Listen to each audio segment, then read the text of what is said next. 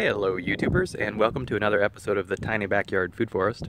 We're coming to you from the front yard today. I've got some sunflowers, wind turbines, solar panels on the roof, but more importantly, we have ripe Congo watermelons. There's, what is that, 1, 2, 3, 4, 5 of them here in the front yard. And one of them looks like it's ready. The tendril is turned brown. I don't know if you can see that or not. See that? The spot underneath is still pretty white. It's a little bit creamy. So it's possible that it's not ready yet, but we're gonna go ahead and cut it off the vine here. No undoing that. And we will meet you in the backyard for a little tour and we'll cut it open. I want to take a walk through the garden, just show you what's growing on in here. A lot of melons. Melons are my favorite thing to grow. So in here there's a tamdu melon, there's a honey rock melon planted in there. They've kind of co-mingled together. You can't tell where one stops and one starts, but there's a lot of melons in here, all over the place. There's more here. There's a Kajari melon just starting here. Beautiful thing, can't wait to see that grow up. A couple of feijoas, 3 feijoas, or pineapple guavas. We've got some persimmons going on. Some cucumbers. Some regular cantaloupe here. I think I've got some back there. Let's see, we've got a fig, we've got some blackberries, hazelnut tree, apple tree. These are lion's tail, probably about 8 feet tall. Hummingbirds love them, bees love them.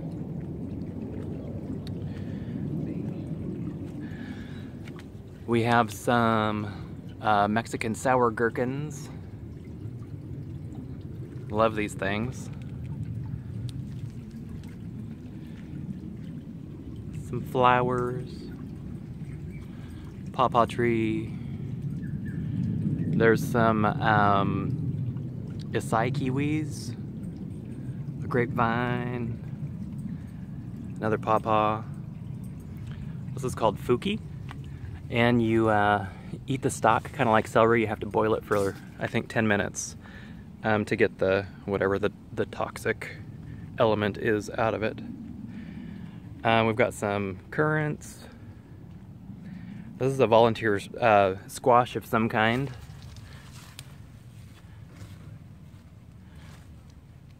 I think there's 3 of them in here.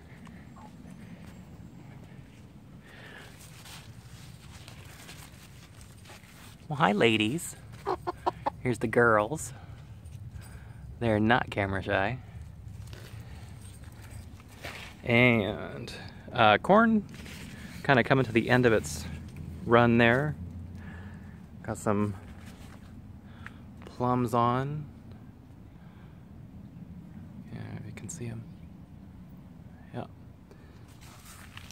Well, we have a lot of the passion flowers. These grow just like crazy here. And coming through our grape tunnel. There are no grapes on this one this year. And this one is a blacktail mountain watermelon.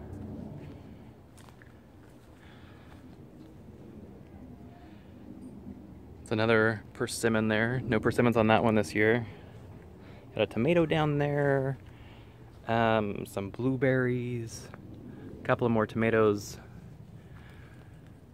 This one is a black vernissage. This one is a blue gold berry. There's some raspberries going on there. Plum tree. Got some plums ripening up there. More blue gold berries. Pink bumblebee. These ones are delicious. Another black vernissage. Grappoli de Iverno, I think. These two. And then a green vernissage here. Lots of carrots. Sunchokes. Our Asian pear.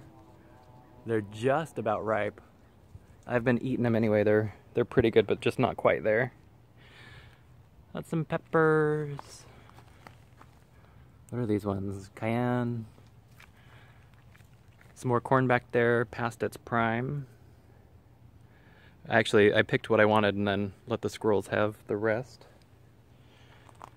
I always figure I can go to the grocery store if I get hungry. They can't, so I like to leave a lot of food for them. There were lots of sunflowers in here that I cut out after the squirrels took the heads off, so it looks a little bit bare in here. Some more corn and sunflowers. It's another blacktail mountain.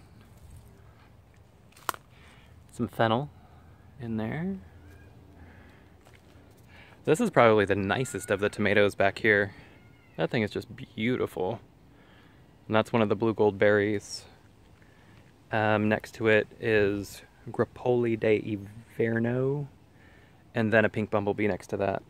Just tons and tons and tons and tons of gorgeous tomatoes on this.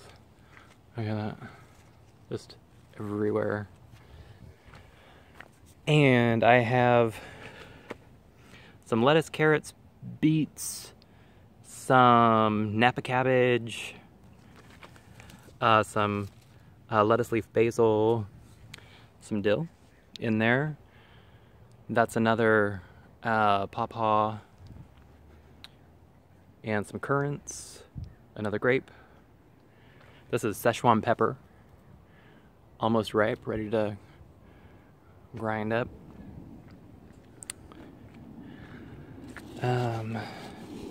Another hazelnut, another black vernissage tomato,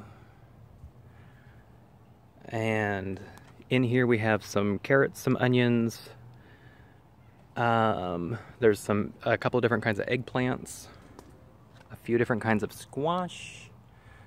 So spaghetti squash, delicata, and this one, it's not tromboncini, but it's real similar to it. A couple more apple trees.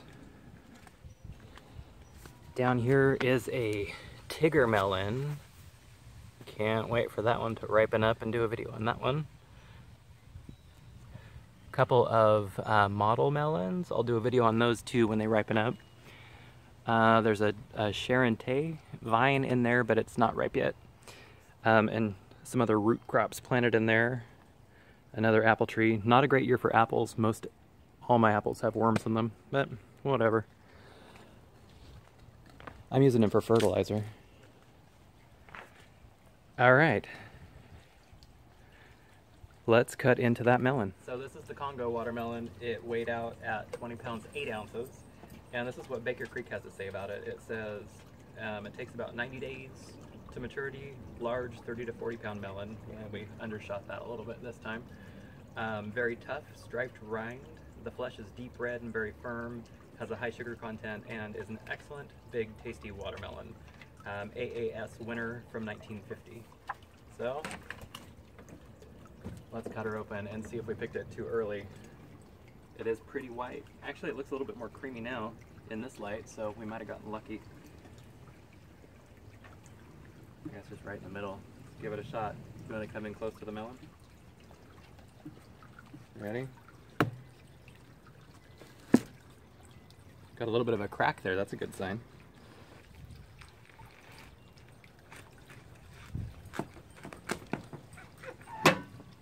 All right, moment of truth. Oh, it looks awesome. Okay, getting closer, get a good picture. That looks fantastic. I don't smell anything. Other melons, in the past when I've cut them open, they've had a really strong scent. I'm not... Oh, there we go. Well, it seems kind of mild. We might be a little bit early. But let's take a taste there. Alright. It's fantastic. It is a little bit early. It's still good though. I love it. At least there's 4 more that I can let grow longer. So that's like another 80 pounds worth of watermelon. So Congo for the win. We'll see you next time.